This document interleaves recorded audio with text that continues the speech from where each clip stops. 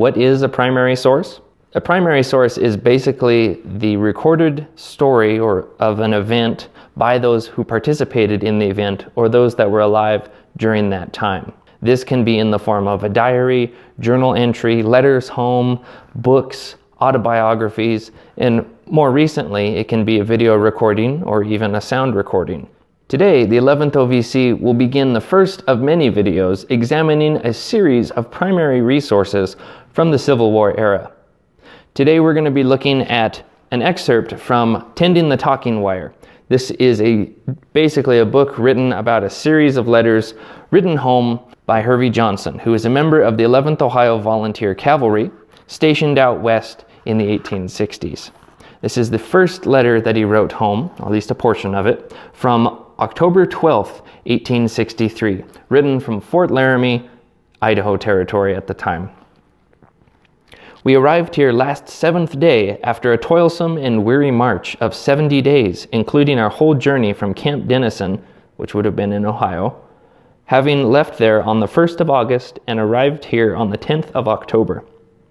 No person can imagine how wearisome it is to travel across these plains till he has experienced it.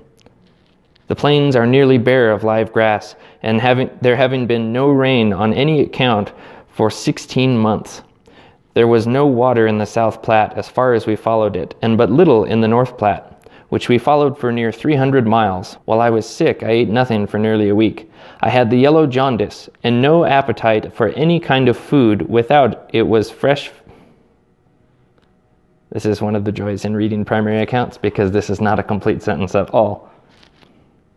I had the yellow jaundice, and had no appetite for any kind of food. Without it was fresh fish, and these we had plenty sometimes, and sometimes we didn't. Where there were fish, the boys could catch them very easily by wading in and spearing them with their sabers. They would catch some nearly 2 feet long in this way. I tried fishing last 6th day with another boy. I left another boy who had no horse have mine, and I concluded to follow up the river in a quest of fish. I started very early with my saber, looking all along the river for fish, but had the luck to find none till in the afternoon. We killed 6. The largest was 2 feet long, the smallest 1 foot, and it was the dearest mess of fish I thought that I would ever have, for we got so far behind that it was after night when we got into camp.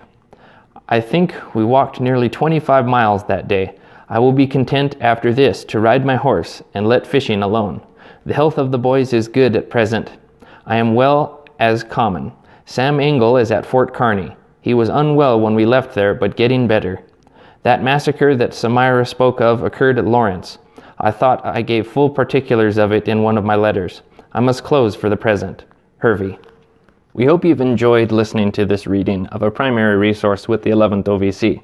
Until you join us next time, read hard.